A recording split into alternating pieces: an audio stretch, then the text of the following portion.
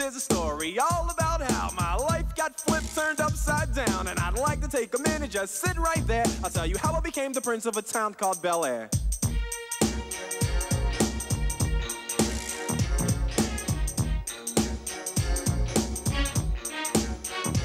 In West Philadelphia, born and raised, on the playground is where I spent most of my days. Chilling out, maxing, relaxing, all cool and all, shooting some b-ball outside of the school. When a couple of guys who were up to no good started making trouble in my neighborhood. I got in one little fight and my mom got scared and said, "You're moving with your auntie and uncle in Bel Air." I begged and pleaded with her day after day, but she packed my suitcase and sent me on my way. She gave me a kiss and then she gave me my ticket. I put my Walkman on and said I might as well kick it.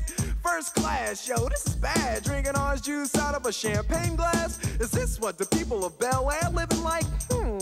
This might be alright. I whistled for a cab and when it came near, the license plate said fresh and it had dice in the mirror. If anything, I could say that this cab was rare, but I thought, man, forget it. Yo, home's the Bel Air.